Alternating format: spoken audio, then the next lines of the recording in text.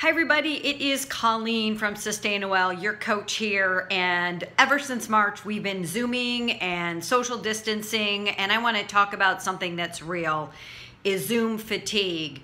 Getting on the computer, seeing a different screen, not interacting with people can cause us a little mild depression that we're not even aware of, between getting on multiple calls to technology difficulty to our environment with our kids on Zooms and people in the background. We have neighbors mowing their lawn, different things. We are physically and emotionally exhausted and we're wondering why we're tired. So I'm going to give you a few tips to help with Zoom fatigue. So one tip is definitely wake up and do your normal routine. Get some exercise, some medication, get that jug of water right by your computer. Set an alarm to do your meal prep. Have lunch, have breakfast, have a snack, get up and stretch, get your mind going.